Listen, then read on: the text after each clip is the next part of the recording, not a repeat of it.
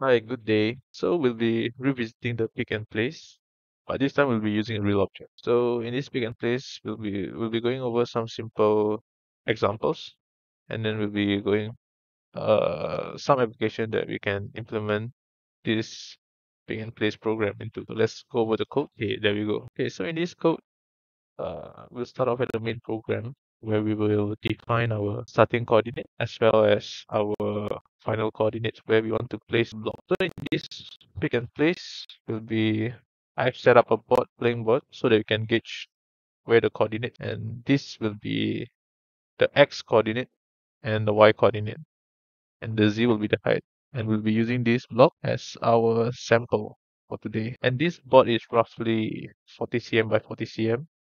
And this marking here, the last one is 35, and it's incremental by 5 cm. So in this main program, we have our starting and final coordinate. And in this pick and place, we'll be using the move post function, where we will make use of the x, y, and z for the first three syntax, as well as uh the tool roll pitch and roll pitch and yaw for the last three syntax. So after we have define our coordinates, our start and final coordinates, we'll convert it into meters and radians because the machine only accepts meters and radians. And when you are working with meters and radians, is very hard to gauge where you are. So I like to use centimeters and degrees instead. So you want to use that, you have to convert it using function that I have created. Feel free to pause the video if you're curious how I do it, and please comment on the YouTube section if there's an easier way to do it. So after we have convert the data, we will use the robot move post to actually actuate the robots. So actually we can try. So for the first coordinate, starting coordinate, we'll have a 0 at x. So we'll have a 0 at x, and then around 20 in the in the y coordinate, and then a height of 30. And then our n factors will have a row Uh, 90. Okay, let's just give it a try. Okay, so nothing happened because we are already in that position. Let's change the to the end to the final position instead, so we can see it move.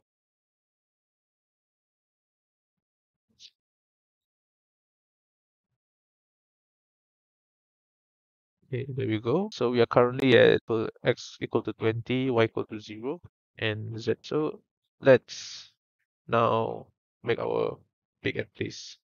So in the pick and place, you would want to move the in vectors to the pickup location, which is here. And then we would want it to go down. So we copy paste the same this same four lines, and we have to duplicate it 6 times because we want to, there will be 6 motion because we need to go down to pick up the boxes, and then go up to a safer traveling height, and then you go to the final position. So when we go down, our z value, our elevation is equal to 9 cm off the ground. Then we can have the robot. So we can have the grasp with 2 to close up the n factors, and then we will go up again to ensure that we are within the safe enough for the robot to travel. Because if it's too low, you can actually damage the tool. So from here, we can just copy these three uh, for the next 3 lines, and then we'll just cut the final position into the these 4 lines. But here we will release 2. So release with 2. Right, let's the test.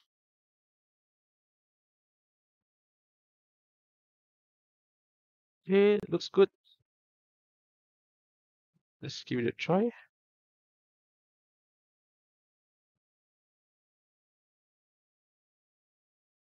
Okay, should be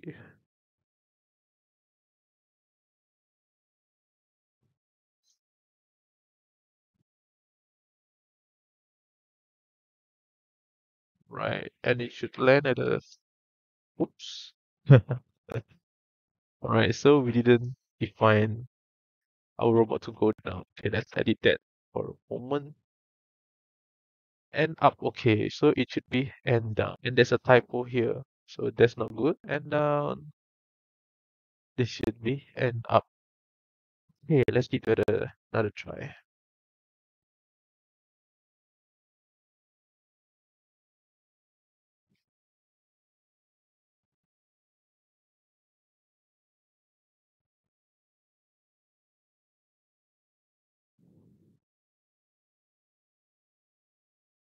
All right, so it works. So that will be our first simple pick and place program. Hi, so we are back again. So now we will go over to the more difficult example of the pick and place. So in this pick and place, we can find all our parameters first. And in this pick and place, you don't have to define the up and down of the robot because we already because I already included inside this function called pick and place. So overall main program, similar to the previous pick and place program, we will define our starting coordinate and our final coordinate of where we want to put the box. And then we can define how many boxes there are in the playing field here. And then we can define what's the spaces between each boxes. And we can also choose a different mode here. So mode 0 is for X increment, mode mode 1 is for the Y increment, and mode 2 for the Z increment. And over here I have some functions. So the home is actually function where we can just call out and position the robot to a home position, which is 25, 25 by 25, which is somewhere around here. And we can define the height of the home position. So in this case, we define 10. So it will the robot will move to this location with a height of 10. And then over here, we will initiate our pick and place function. So in this pick and place, similar to the previous one, we'll have a so initially the box will go to the home position first, and then he will move to pickup location, startup location. Once he go to the startup location, he will go down and pick up the object. And then we have to go up again towards safer traveling position where we can move the robot. And then it will go to the home position again, and then it will go to the uh, to the drop-off location where the robot will go down and drop the object, and then finally going back up again. And then uh, so in this final line here, because we are in a for loop, we will increment the initial and final position by the increment that we have defined here by 10 cm each time for over here for I in the range of box. So in this box here, it is referring to the number of boxes that we have defined here. So how many times it will go, it depends on this. The number of box you have defined in the program. And then we have this convert data function. It's similar to the previous one. Okay, so we can start arranging our boxes where we want it to be. So imagine if we are in a factory, we have this boxes lined up like this. So in total we have we take 3 boxes and then we want it to arrange them like this. Maybe here. So we just take a reference. Alright. So this will be our starting position and that will be our final, and the incremental, it will be incremented by 5 cm. Right. So our starting coordinates can so 25, 30, 55, 30, 35, 30, 25, 20. Okay, so it's starting with 20 with a z, and then the height of 10. We can ignore the z value here because it will be overwritten in the pick and place function. Right, so we have our starting coordinate and let's define the end. So we'll start off at 35, 30, at 25.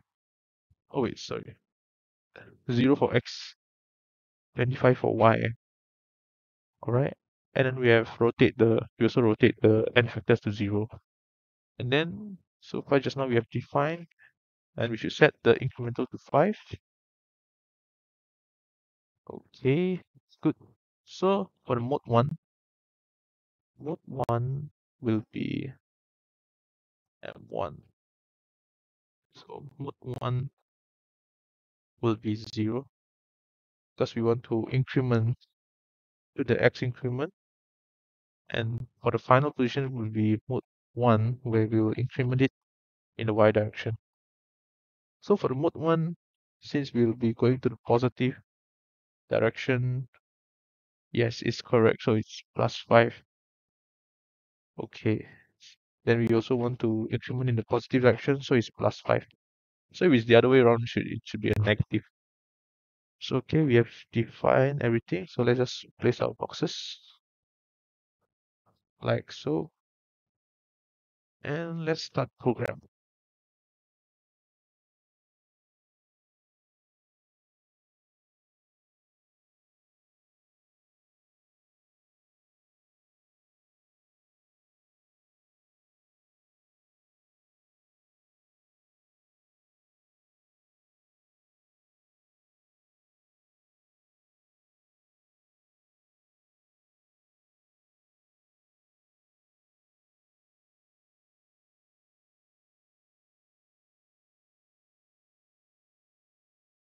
Alright, so that is how it works for our second pick and place. So thank you for watching and see you next video on nets.